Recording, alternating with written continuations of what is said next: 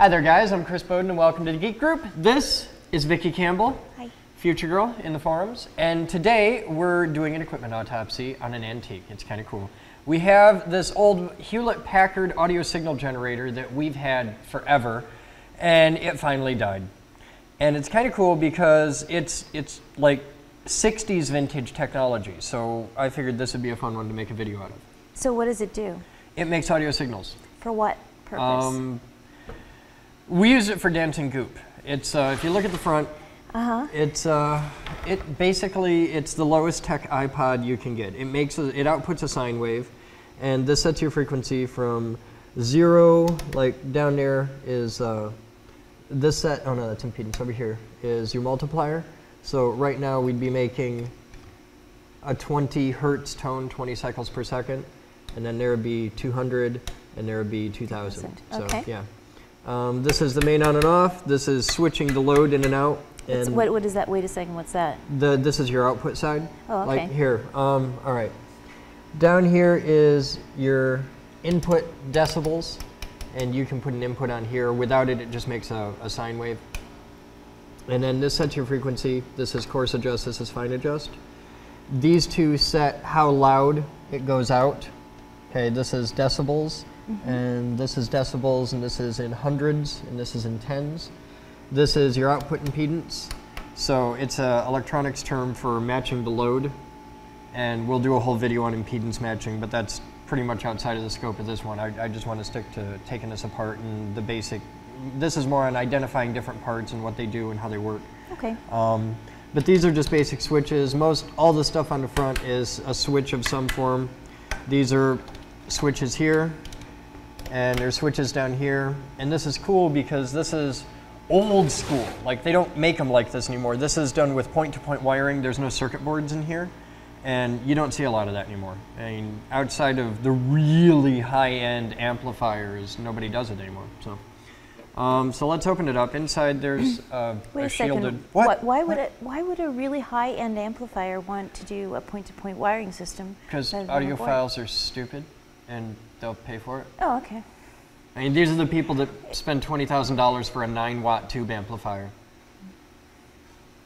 Okay. So, not all audiophiles are stupid, but if you want to find a group of crazy, crazy people, get into the audiophile world. Okay. Yeah, I mean, the Monster company, Monster Cables, has built a whole industry on stupid people. It's great. So, yeah. If you're one of those guys out there with like a $300 power cord that really is nothing but a power cord, yeah, I'm making fun of you right now. So let's look in here. We've got a cover, and I've done some pre-disassembly. I took some bolts out to make this go a little easier. And this is just a shield, and we don't need that. But the cool thing is this. Now this is the main frequency knob up front. And it comes through. I don't know if we're going to be able to see that. Here, I'll turn it around so you guys can see. There's the linkage that comes in from the front, and this is a stop that keeps you from turning it too far. And then there's this, which is a alignment fixer, basically. It allows these two different shafts to be a little bit out of alignment and everything still work. There's some very nice brass gears in here, and that just reduces it down. So you can see you move a lot of this out here to get a little motion in there. Right. And there's a gear reduction built into the front, because if I turn the big wheel. Oh, wow. Now here, I'll show on the front so you can see what I'm doing. When I turn the big wheel here, the little wheel moves a lot, okay? And it's moving way faster than I'm moving. And there's a gearbox in here. And these things inside move too. And these things inside move. We're going to talk about the things inside because those things are really cool. So let's get a good look down in there, and you can see them there. Can I move the bar? Yeah, move the bar. This is a capacitor. It is an air capacitor, and it is a variable capacitor. So they're usually referred to as an air variable capacitor, because engineers, yeah, they're cool like that. So what we have is there's a set of plates here. And these are the rotors. These move. And they mesh down inside another set of plates that are down. I'll move this all the way out. You can see the other plates down here. And these are the stators. And they don't move. And the important thing is, these never touch these. And these are electrically connected to each other but they're insulated from these. So these don't touch these, and they don't make an electrical connection. These, all the stators, are electrically connected to each other. And so you've got two sets of plates. And we've talked about capacitors a lot in the past, where, here's our other capacitor, there's two sets of plates. You've got this side stack of plates over here, and you've got this side stack of plates over here, and they're interwoven with an insulator in between them. We call that a dielectric. So here you've got copper plates and copper plates with a plastic dielectric, and over on this you've got metal plates and metal plates with air as the dielectric. And as you move them in and out, the value of the capacitor changes. Now, a capacitor is like a battery. We've done a lot of videos about capacitors, so we'll just cover the basics of that. A capacitor is like a battery where it charges and discharges very, very, very quickly. And this capacitor is charging, and the more the capacitors are together, the lower the frequency of that oscillator circuit, because it's just an oscillator. I mean, this whole thing is pretty much just a very precise variable oscillator. And these control the frequency by controlling the value of the capacitor. Anybody who's doing basic electronics, one of the first circuits you'll build probably is an RC tank circuit or some kind of oscillator, and you'll learn about how by varying a capacitance in the circuit you can vary the frequency of the circuit. And we should do that. We should have Kidwell come down and do a basic electronics thing, and we'll build an oscillator. That would be fun. So that's that, and there's another little capacitor in here, which, yeah, you can see it there, right there. This is one that you adjust with a screwdriver. And if I turn this, you'll see the plates move. And that is a trimming capacitor for calibrating the machine. So when you want to tweak everything and get it set perfectly, you grab an oscilloscope and a screwdriver, and you can get everything set just right. So that's the heart of it, is that big capacitor. Now, there's this thing, which is a big transformer, and it really sucks because I can't really get into that transformer. It's a sealed box, and you see these in older equipment. You don't see them so much anymore, but it's just, these are all the terminals in the transformer, and then there's a center one, and the values on it are known to Hewlett-Packard and probably nobody else in the world. It was probably a specific thing, but HP and General Electric does that with these a lot, where it's a transformer made for this. It is probably the main transformer for all the various voltages. These two big ones over here are probably the filament transformers. Because we have filament transformers in here, because we have thermionic emission. We have tubes. And here, I'll wipe this off, because we've got vacuum tubes here, and that's just cool. Is this still good? Probably. I mean, it's certainly got a few years on it, but I'd be surprised if the tubes are all dead.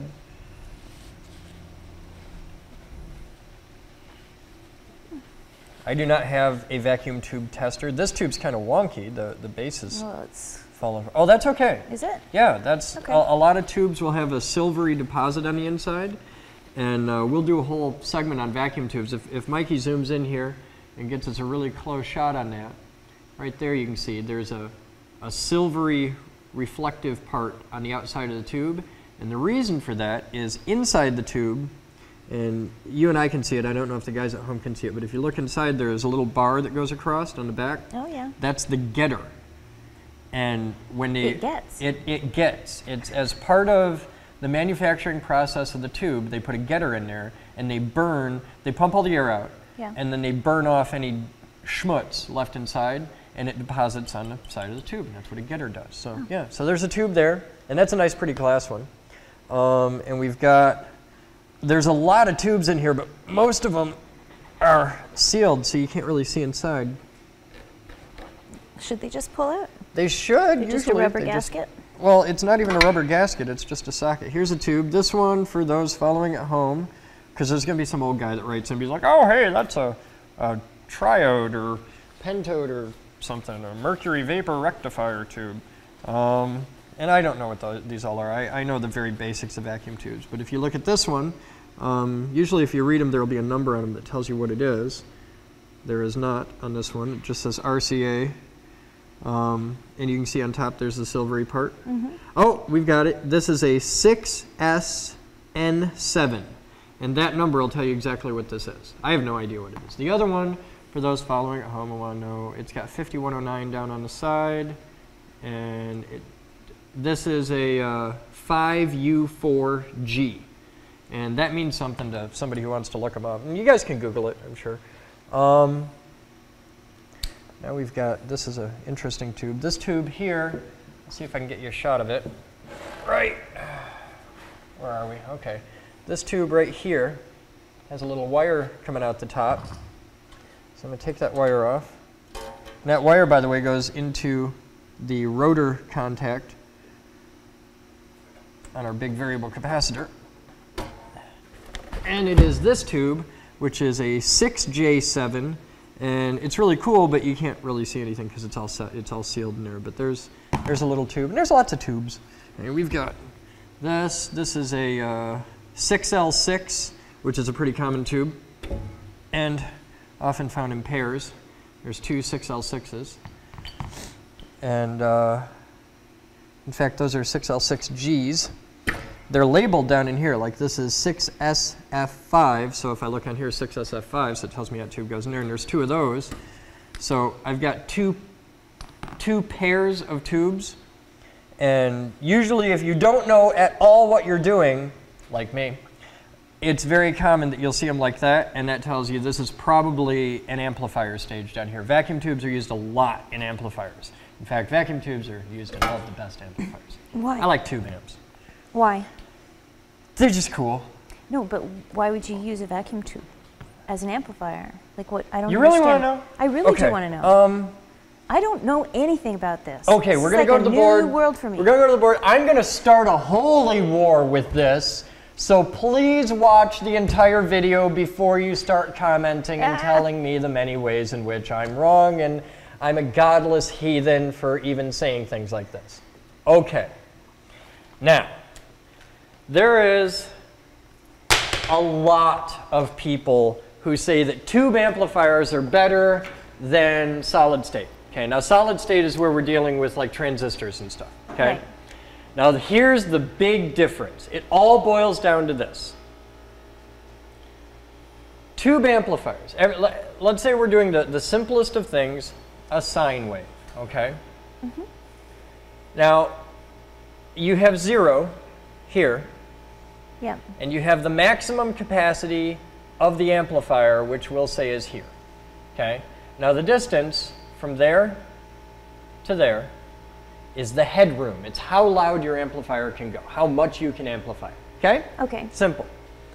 Now, if you have a vacuum tube, here's how tube amps work. We're just going to the very basic. We're going to ignore the power supplies and all that stuff. But here's how a tube amplifier works. You have a filament down here, and you have your grid and you have your plate. Okay? And all of this is inside our vacuum tube of science. Okay? Okay. Now your filament, you put a low voltage on a low voltage signal. Let's say this is 10 volts. Okay? And the filament shoots out electrons, and they're all shooting this way. They all go away. It's called thermionic emission. It's how vacuum tubes work. Now on here, you have your input signal, like from your guitar. And let's say that's 0 to 3 volts, okay? And that goes here. Now all these electrons are going at this grid, and if there's 0 volts on here, most of the electrons stop at the grid, and only a few go through, and they come out this way. Now when this is at 3 volts, a whole lot more of these electrons come through, and they go right through the grid, and the grid helps them along, so you get a whole lot of electrons out here, right? So this is like a valve. In fact, a common term for vacuum tubes is a valve, or an electron valve. So out here, let's say you get 0 to 100 volts. So you can use a little tiny voltage to control a very big voltage in real time. And it acts like a valve. Now, you can also do this. Now look at the symbols involved there, okay? Because that's pretty much what they really look like. I mean, if you pick up a vacuum tube, you can see there's grids and plates, and it's pretty simple. Now, this is analog, This is glass. These things wear out, they break, they make a lot of heat, they're incandescent. I mean, these glow in operation. Yes. Okay, so this is old school, valve technology. Now, modern day.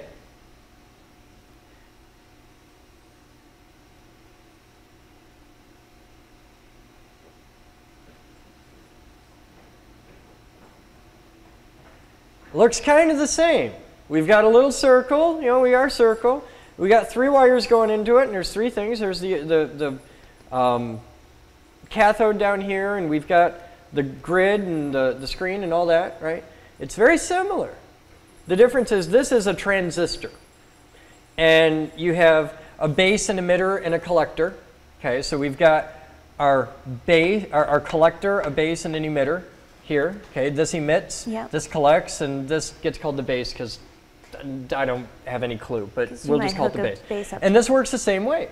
Okay. You have your input at a constant, you have your output, which varies with a big variable, and you have a little thing that varies a little bit, and you can use a little signal to control a big signal. Oh. And it's how a relay works, except a relay just does it on or off. These vary infinitely in between. This is a transistor. And we can make these now. I mean, ones used in like amplifiers and that are about the size of a quarter. But I mean, you can fit 500 quadrillion, billion, million, and 4 on like the head of a pin, and that's how computer processors work. It's insane now. Nobody even knows the numbers anymore. But that's the difference, okay? But the difference is how these, in theory, they both work pretty much the same, okay? But then you go into the real world. Everything's fine until you cross this line. As long as you stay in the headroom, everything's fine. It's cool. But then we get into clipping. Now, if your amplifier tries to make a signal this big, it's going to clip. It's going to cut this off. Okay? So you're only going to get that. So the output waveform is going to look like that. Okay, it's going to be hard cut. That's clipping. This is what happens when you drive an amplifier beyond what it's capable of. And they did this in the 60s with the guitar, and Jimi Hendrix made a whole career on it. It's when you get this fuzzy, distortion. Yeah, it's distortion. It's the fuzzy, noisy. It's bad. It's doing it wrong, and it sounds good. Okay. The distortion you get is different. The way that the amplifier clips is different with vacuum tubes than it is with these. If you overdrive an amplifier with vacuum tubes, it makes a pleasing, warm, fuzzy distortion. If you overdrive an amplifier with transistors, it makes a much harder, harsher, more accurate distortion. And it gets even worse when you take the next jump and go from this to zeros and ones. When you get into digital audio, it's a brick wall. There is no soft knee distortion. The break, because it doesn't make a perfect clip, it's a knee. It's a slight bend, so it'll look like that. The shape of this knee dictates how pleasing the distortion is. And it changes from there to there to there. And the distortion gets progressively worse as you get progressively better because the music has gotten more accurate. The amplifiers have gotten more accurate. The ability to reproduce the music has gotten more accurate. So, this is where you get the holy war. Because this system is better than this system is better than this system as far as reproducing the accuracy of the original input signal. This amplifier is more accurate to the original sound than this amplifier. You cannot argue this. This is gospel. It's just how it is. We're better at this now. But when you overdrive it, this amplifier sounds better than this one. That's the trade-off. So both sides are right, but when you take it purely subjective and people start using words like airier, it's got a more airy sound to it. Shut up, give me numbers. It's a crisper, cleaner sound. Shut up! You're wrong. You know you're wrong, and I know you're wrong, and everybody knows you're wrong, and the only way you're ever going to get proven on this, and people have done this a hard time, they do what's called an ABX test, which is the holy grail of science, the ABX test, okay? You take two amplifiers, and you have a tube amplifier, and you have a solid-state amplifier. And you get really good ones. You get like Mark Levinson's, okay, which is like the best amplifiers that money can buy. Okay. And that's why Mark Levinson should send me some nice amplifiers. Because I'm shilling your amps, man. Send us. Mark Levinson amplifiers cost more than your car and my car put together. In fact, you can buy Mark Levinson amplifiers that cost more than my house. Yes. But you take like a Mark Levinson solid-state amplifier, and you take I don't even know who, but you take the greatest tube amplifier you can ever invent, okay? And you put them through the exact same pair of speakers, use the same wires, use the same input source, everything's the same. Yes. And you put them both in a box, and all you have is some switches that say A and B, right? And the guy who made the box, you send him home. Right. You get another person who's never seen inside the box, doesn't know which is which amp, and you have them flip the switch. Right. So they don't know, and they're the tester. Yes. And then you have a guy come in and listen and see if he can tell. Right. It's a double blind. Yeah, it's a double blind test. It's an ABX test. Nobody ever passes.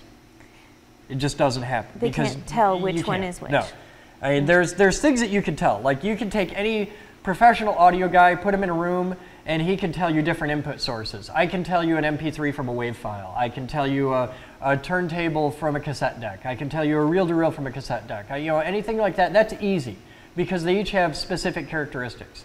But with basic technology stuff like tube amps versus solid state, you can't tell. As long as it isn't driven into distortion, you can't tell. The minute it goes into distortion, oh yeah, you can tell. Especially with digital versus analog, it's night and day because digital distortion is a brick wall. And digital distortion sounds really bad. Really, really, really, really bad. As you can tell from a lot of our earlier videos, because we don't have a sound guy. Well, we do have a sound guy, but our sound guy is our camera guy who doesn't get to do any sound. So, Mikey is a professional sound guy, though, and we're just going to be nice and not talk about the sound quality in some of our earlier videos. You just got me a pair of IEMs. Yeah, and they're pink. We should do a video on your pink IEMs one of these days. All right, we've got this little tiny tube, which is a JRC 6H6 VT90. I have absolutely no idea what it is, but it's cute. It is cute. It is cute. You can have this. It's got some mouse poo on top, too. Thank you. Yeah. Well, I'll wash it. All right, now this is a cool thing. Let's look down in the bottom, because we've covered the top. It's pretty much tubes and transformers, and this is the component side, right? But this is neat. If you look, this is what you don't get to see anymore. Nobody builds them like this because it costs a fortune to build them like this. But look in there. Just look at that. That is point-to-point wiring. It's grossly inefficient. Quality control is a nightmare, but it's pretty. This is art. This is somebody put these components in here by hand. And it's neat because you can cut stuff out and say, well, I know what this is. Because nowadays, with modern surface mount technology, things are so tiny you can't even touch them. But I mean, you pull that out and hold out your hand. There's a resistor. And you can pick it up and you can hold it in your hand. You know that's a resistor. And the cool thing is if this breaks, you can fix it. Because you can get another resistor. Yeah, you can go on like Mauser or go to Radio Shack or whatever and buy that resistor. And you can walk into the store and say, I need this, and the guy can say, okay, well, here, let's get our colors, and it's green, blue, orange, and silver, and right now there's like 8 people at home who just went, oh, I know exactly what that is. Do you know off the top of your head? What are the colors? It's green, blue, orange, and silver. And it appears to be about a 5-watt resistor, I'm just going by size. Silver? Yeah. 56 orange, 36 4 zeros plus or minus 10%. 56 4 zeros plus or minus 10%. Yeah. Okay. I have no idea if you're right or not. I had them memorized when I was a kid, but I haven't done it in years. Black, brown, red, orange, yellow, green, blue, violet, gray, white. Violet goes willingly. Yeah. Right now, everybody watching just over the age of 30 is doing the mnemonic in their head, and they're trying to make sure they don't do it with the wrong people in the room because it's really impolite. There is a mnemonic to this, but I don't know the new politically correct one, and I'm really not going to say the old one because the hate mail will be insane. But yeah, it's pretty bad. But there's stuff in here. I mean, these are big resistors. We've got capacitors here. old school sprags here. Let's cut a couple things out here. I'm just gonna flip this right over. I'll move it forward just a little bit. Are we out of the range? There. There you go. Okay. Now look, we've got some capacitors here, and these are neat. Now the capacitors, you don't need color bands because you can just look at it and go, oh, well that's a 600 volt DC. It's 1 mic plus or minus 10%, so it's a 1 microfarad 600 volt capacitor. The voltages and stuff in this age are a lot higher than modern day stuff. Like if this is a modern day thing, everything in there would be like 5 volts, 12 volts, 9 volts, really low voltage stuff. So a lot of things in here will run at like 400 volts easy. We've got 3 big capacitors here. We've got a fuse socket on the back. Wouldn't it suck to take this whole thing apart and find out that the fuse is blown and that was why we finally retired it? Here, we'll take the fuse out and see.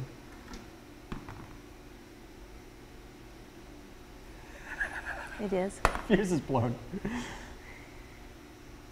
The fuse is indeed blown. See, that could have been what finally killed it. I don't know. I don't know what this is. This is something I've never seen before, but it's neat. What is this thing? It says mica mold, and it has an arrow on it, so maybe it's a diode. But it's got 3 colored dots. It's got an orange, black, and white dot. There's spaces for 6 dots. Might get a really good close-up on that? That's what I got. Oh, you got a good close-up on it while I was looking? I have no idea what that is, but if you know, please comment in. It might be a capacitor. It might be a diode. I have no idea. It's neat. We've got some really big caps. Now, a common thing, especially in older gear like this, one of the common failure modes over years and years and years is you'll notice these capacitors are like a tube and they're soaked in goop. Okay. Yeah, I'm not touching it. Oh, come on, get some goop. I don't want, Get I some don't want goop. any goop. Go. I don't want goop. Go! Well, the capacitors will dry out. This is, you can see 0.5, capacitance 0.5, so that's microfarads. And DCWV is direct current working voltage, which is 600. So this is a half microfarad, 600 volt. Aerovox in New Bedford, Massachusetts. But a lot of times, this is probably like beeswax Yeah, it looks like that wax. it's soaked in, and they'll dry out.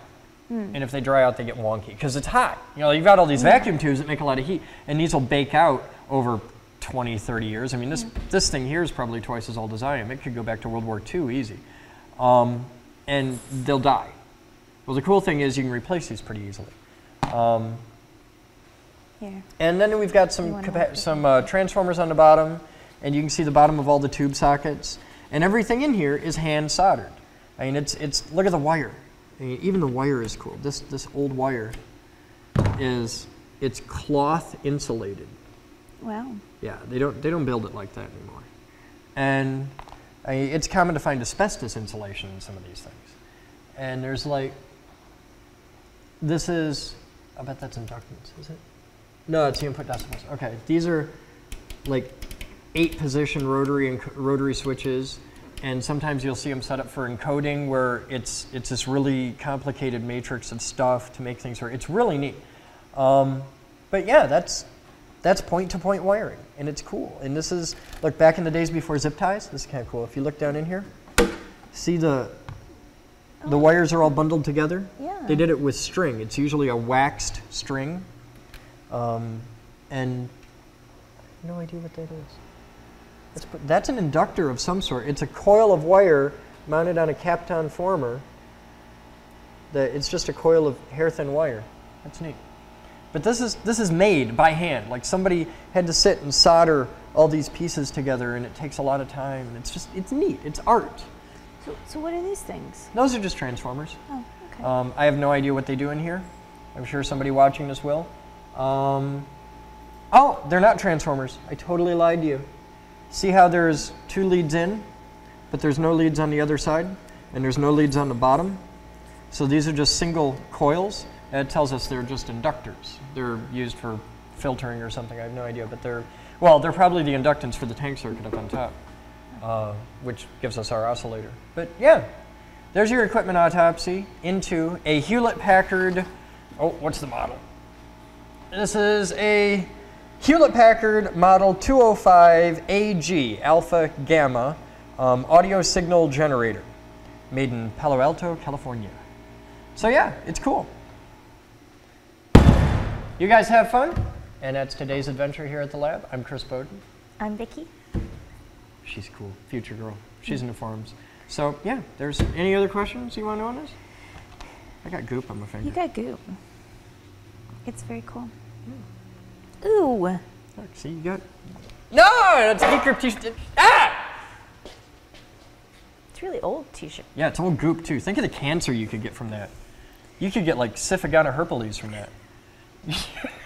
It's not gonna wash out, it's wax. You guys have fun, we'll see you next time. We're gonna get back to work. See ya.